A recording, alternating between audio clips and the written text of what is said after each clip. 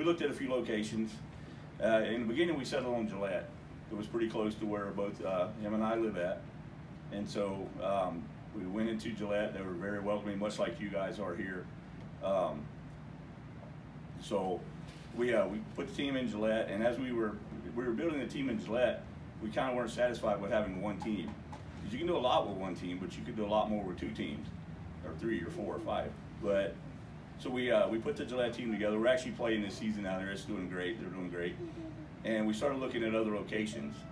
We kind of want to keep it close so that fans from our team in Gillette could come to Billings, and Billings could come to Gillette to see the games. So we looked at Billings. Tommy and I came to Billings. We rode around. We checked. I love the rim. That's like, to me, is one of the coolest things out here. But so we came to Gillette. We met some people. We met a lot of good people. We met Ernie and the people at the newspaper, and just almost felt like home.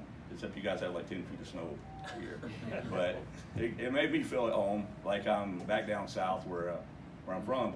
And you know, this kind of place that I would live with my family and things like that. So we went and met Ray at the arena, and great staff over there. They were very welcoming to us.